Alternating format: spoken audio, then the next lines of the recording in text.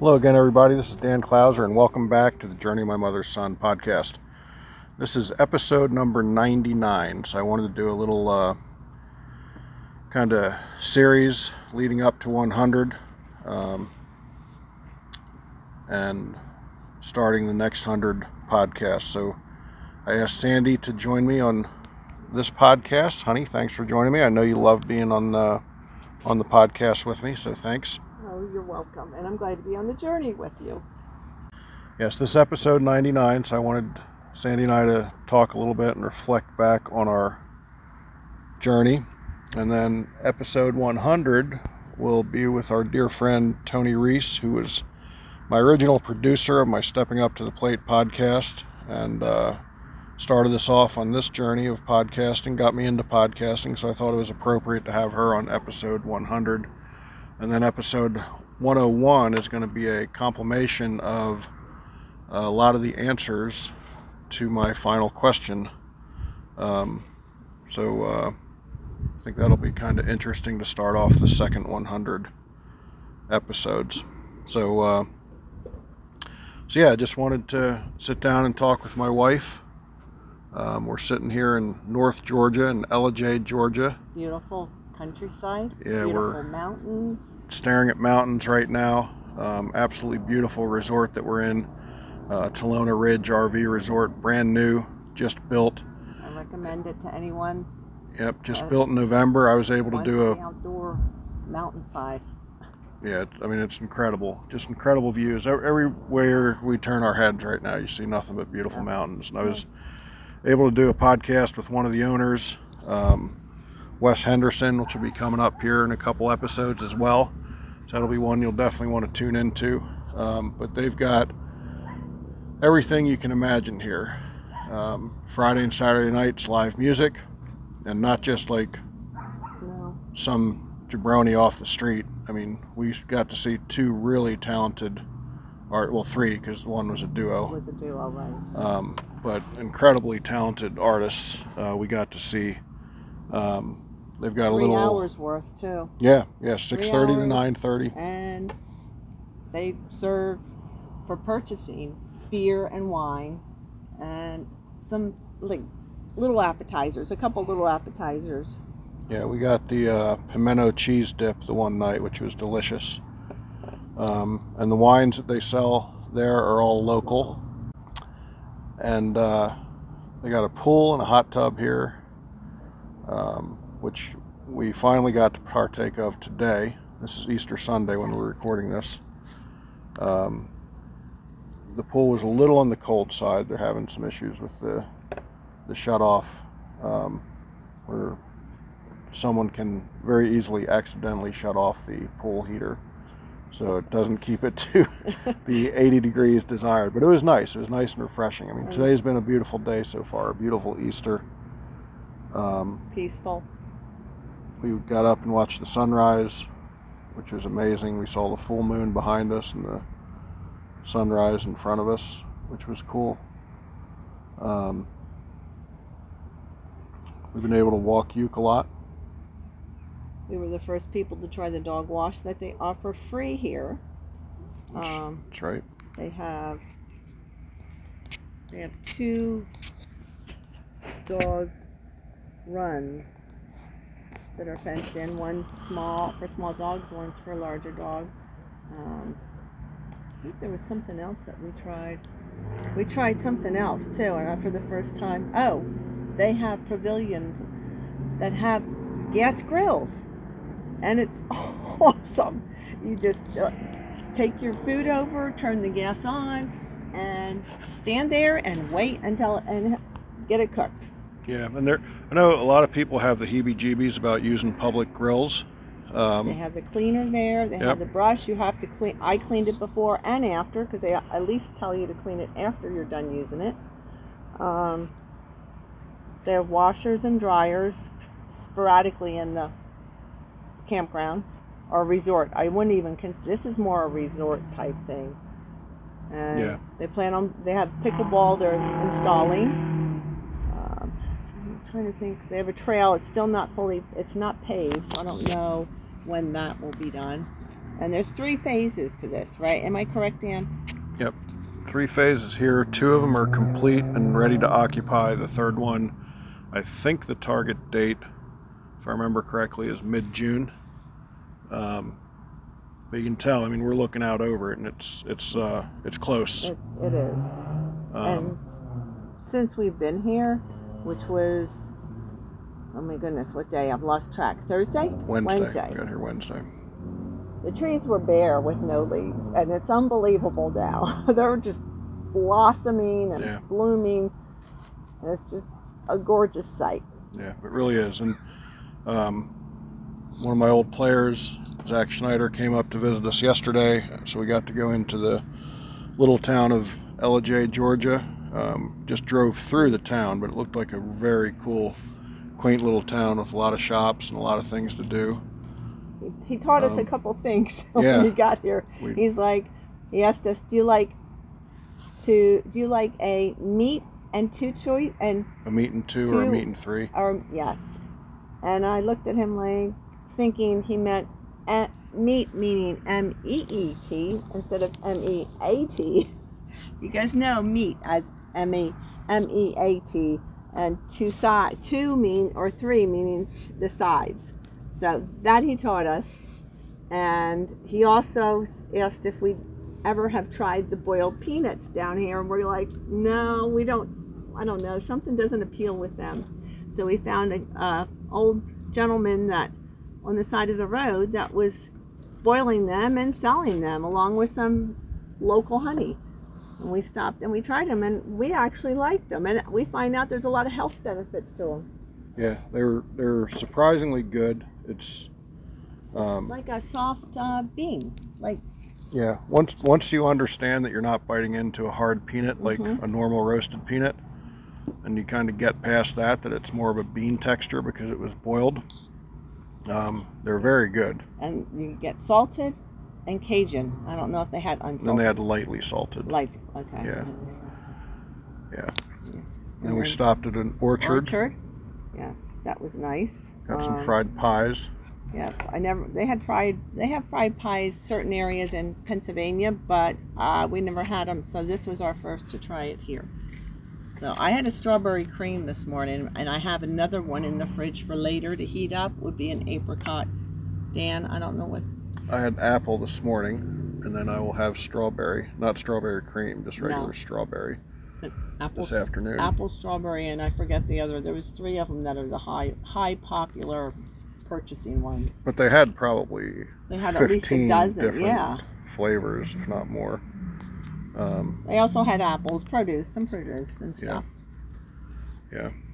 But so this has been a lot of fun, and I mean, from here we go up to Kentucky, and we'll be in Kentucky for about a week at various locations. I look forward to that. Going to the Ark experience. A life-size Ark, I'm correct? Yeah. Yep. And tour that. Going to the Creation Museum. Going to the Louisville Slugger Museum. And then we had to get baseball in there somewhere. We had to. For dear hubby. We had to. And then Harvest Toast. No, we're going to Battlefield to Harvest Toast again. In Fredericksburg, once we head back over to Fredericksburg, Virginia, yeah. We have so we'll hit Mammoth Cave National Park, and then Big Bone Lick Historical State Park, which is all in, I think, in the Virginia, Kentucky area. So yeah. And then we'll head over to Lake Anna State Park in Virginia, and then after that is when we hit the Battlefield Country Store Harvest Toast that we loved, that we went to back on Veterans Day of 2020. We cannot eat as much as we did then. It's just, everything, you can actually share the portions that they give you there. Why share when you can eat it all yourself? Nah, I think I'll share because I don't like feeling extra full. All right, well, you may have to find somebody else to share with. I'll just wrap it up for another day, and it's never the same, but anyway. I don't know if they're having any bacon giveaways that day, so we probably won't win 10 pounds of bacon like we did. Probably not. That day, but that's okay. And hopefully we'll see our friends Homa and Andrew Schweers. And after that we'll go into Maryland, in the Aberdeen area, and stay at Bar Harbor RV Resort and Marina for 5 days before getting back to Pennsylvania for Mother's Day. Yes. And we know the kids are waiting anxiously for us to arrive. first time that we'll be back in Pennsylvania since End of July 31st. Right. So, been gone for a while. So looking forward to seeing family. But, so on this little stretch, honey, I mean, we did a lot. We did. We volunteered. Yes. 4 different It's always projects, too. 4.1 different projects. Meeting other volunteers and sharing experiences. And what's your favorite part of our year to volunteer experience? I think just to give back.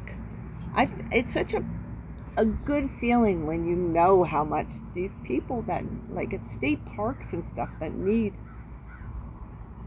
extra help, extra hands to get things back for people to come in. Yeah, I mean, unfortunately, you got a lot of budget cuts and staffing issues, so a lot of the routine maintenance and stuff like that can't always get addressed in a timely fashion. Little projects get put off, so they're incredibly grateful when they have a group of, Right. you know, whether it was 10 like Roan Mountain or 30 like Picasso or 50 like Sam Houston Jones. Right. And I don't know. It's that plus more. You know? Yeah. Yeah, I mean, it's hard to put it into words, the experience, because the people you're working for are incredible. The people you're working with are incredible. And, you know, obviously Phil and Shar just make it an amazing experience. Definitely. All the way around. I love those guys. So, yeah, I mean, is there anything since we left on this leg, since we left Pennsylvania on this leg in July, that really stands out? I mean, like I said, we did so much. I mean, the 9/11 memorial, we went to Kent State, Rock and Roll Hall of Fame. I mean, just so much stuff. So much. I think as far the Teddy Roosevelt Park was so rewarding to see the colors, the buttes, were they? I think those were buttes. Yeah. And the wildlife that exists in them places. Just everything. Yeah. I can't even pinpoint because there's so much beauty out here. And you don't know until you get out of your state surroundings or your city surroundings or where you grew up or lived or whatever. Yeah, I mean, even like this, I mean, I had no idea that North Georgia was. And I think those are the Blue Mountains or the Blue Ridge Mountains, all the way out. Yeah, Appalachian, and I forget the actual. Wes had explained what ridges were which. The one day we were talking, but I have no recollection of any of the ones that he said. And we learned, it's not just a view. We have learned so many new things. Like I said, the buttes. We didn't know they were what we thought they'd be a mountain. It was a mountain, and it was a butte. You know, just little things like that. There's a hawk flying in the distance right now, very calmly gliding through the air, which is pretty cool. But yeah, it's hard to put into words everything we've experienced as we're slowly approaching 2 years of full-time travel. I mean, the people, the places, the experiences, you just can't really appropriately put it into words as to what it, you know, what it does for your soul. Yeah, but I'm grateful that we have a beautiful Easter day. I know there's rain moving in this afternoon, but most part we did a lot this morning, knowing that. Yeah, we got up early, walked a little over 3 miles. Actually walked off of the grounds for a little bit, some of the side roads here, checked those out. So we were able to take advantage of the early nice weather, knowing that not so great weather is moving in. So yes, it's been an interesting journey so far. I mean, when we started this back in August of 2020, honey, I mean, did you ever think that it would be like this? No, I did not. So you're glad I talked you into it? Yes, I am. Okay, so that's on record now? Yes. Dan was right? As much as I miss not being able to make things or bake things like I used to, or my homemade peanut butter and coconut eggs, I miss those. I seem to somehow, like a couple days ago, I somehow mastered lasagna, which I never did before. So very good. In a small oven, I did it. So that was our Easter dinner. That's actually how I have to try to learn to experiment more with different meals, and I have, but it's hard when you have a smaller setup area and oven. So yeah, you've been pretty good at adapting. Yes, no doubt. And my wife does a fantastic job of knowing that when we're going to be in a spot, because we don't tow a vehicle, so when we're going to be in a spot for a couple weeks, she does a great job at planning out our meals and knowing what we need, so that we never are in a pinch and can't get to a place to get something. So and I always keep instant milk. I know it's not the best, but we keep it in case we need it for cereal or some kind of backup. I don't have it. It's not made already. It's in the cupboard, Yeah. Dan, I want to back up because I want to know what you have liked so far. Did you have a favorite or not since we left? I mean, it's always so tough to nail down one favorite. I mean, I think for me, it's always going to be the people. Being able to spend time with Dustin and Isaac in Arizona, getting to see Justin and April in Idaho, cousins, Ron in Washington. Again, every time we do a volunteer project, everybody we get to spend time with there. Back in Florida with the family, cousins and aunts and uncles, seeing Lori and Jenny in Louisiana, getting to the Dream Center. I mean, it's really impossible. As much as I try, it's always impossible to name a favorite, because they are all such special, incredible moments. I mean, Zach coming up here, driving an hour and a half from Atlanta to come up and visit us.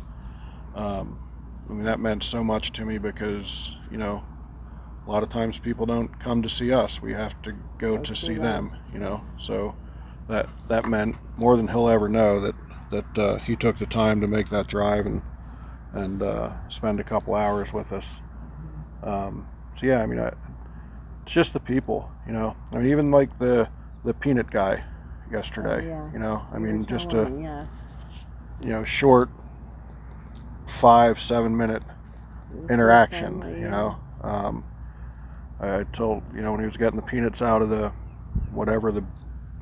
the crock pot, the big pot, whatever. Whatever it was, where they were in the water. I'm like, wait, I want to take a picture of that, because it's my first time with boiled peanuts. And he just took it all in stride and played along, and yeah, I mean, so, you know, stuff like that. I mean, just the random people that we've met, and we've just had, you know, little interactions with. I mean, even, you know, last night after the music, talking to the rest of Wes's family, you know, again, not really planned. The head of it. It just kind of, you know, came up. So talking to his parents, and, you know, again, being able to understand the vision here, and everything they're doing. So it's always going to be about the people and the connections for me. I know, and every chance you get, you'll do a podcast with someone that just intrigues your interest. Yeah, and that was part of what this was going to be about, to tell those stories. 'Cause I still think everybody's got a story to tell, and I think it's always, you know, interesting to, you know, when we talk to other full-timers, what made them start, you know, what keeps them going, you know, like Mike and Ginny not being full-time, you know, why they chose to stay in a, you know, sticks and bricks house, but, you know, still enjoy the RV life. And, you know, just hearing all those reasons, and you know, again, just the stories. I mean, I love telling the stories of these people we meet, and I hope that, you know, the people who listen to them are inspired by them, you know, in some way, you know, some shape. So that's what I love, is just the people. And you know, it's hard to fathom, you know, that this is the 99th podcast of this series, and all those stories that I've been able to help tell is, I don't want to say overwhelming, but it's just, Time went fast. yeah, it's hard to believe we're already, you know, at episode 99, heading into episode 100. And like I said, hopefully, you know, these 99 stories have touched somebody in some way.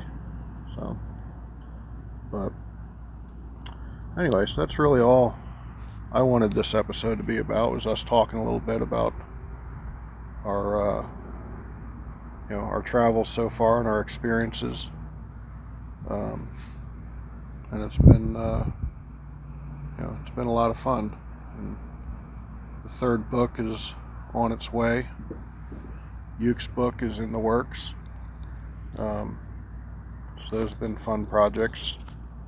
I know you've been enjoying this whole journey. Yeah, Yuke probably loves it even more than us. I mean, you know, taking him out for the walk, I mean, walks, you know, here, doing the dog park with him. And he's not always I don't know about a fan of dog parks, but like he's starting, getting better. When we were in Dillard, he kind of went off a little bit. We played ball with him a little bit. It's like the first couple dog parks, he wouldn't leave our side, you know. It's like, hey buddy, you're off the leash. You can kind of roam a little bit, and he would just stay there. Make sure we don't go anywhere without him. Yeah. He doesn't want to be excluded. And seeing how he kind of adapted to those tubes at this dog park was kind of funny. Had to be lured in at first with a treat, but then a couple times just went in and out on his own. It's funny, he knows exactly when. He watches your movement and what you're putting on and how you're doing it, and then he knows he's all excited for his walk. Yeah, and he even knows, like, on moving day. Yes, he does. He started watching me already. He sees you doing your thing and me doing my thing, and he knows. He's like, oh, we're going to a new spot. We're going to a new spot. New smells. So it's awesome. So, all right, honey. Well, like I said, I wasn't going to ask you the final question because you've answered it many times, and that wasn't necessarily what this particular episode was about. But like I said, I hope anybody out there listening, if you're thinking about traveling, if you're thinking about doing what we're doing, I highly recommend it. It can be scary at first. You learn from each other. Yeah, you learn from many things we learn. Yeah, and you learn from your mistakes. You learn from those around you. I mean, the one of the things that's come up a couple times in my last couple podcasts is just the RV community as a whole. They're more neighbors than your neighbor back in your sticks and bricks house. Yeah, by far. I mean, it's incredible. I mean, they're just. And we all say that. Yeah, it's just, incredible people. The family, I mean, yeah. When we did the podcast with Brittany and Cody, I mean, she brought that up about the RV community, and said, again, if you haven't experienced it, it's tough to really comprehend it, but it is a very, very special community that we are now part of, and we love it. We love everyone we met. It's been awesome. I have no regrets at all about what we're doing and what we decided to do. So, but anything else you want to add, honey, before we sign off here on episode 99? Happy trails. All right. So, folks, be sure to check out my blogs and other podcasts at Clouser.com, and head on over to Amazon and pick up a copy of The Beauty of a Diamond Through the Eyes of a Coach and The Journey of My Mother's Son, Volume 1.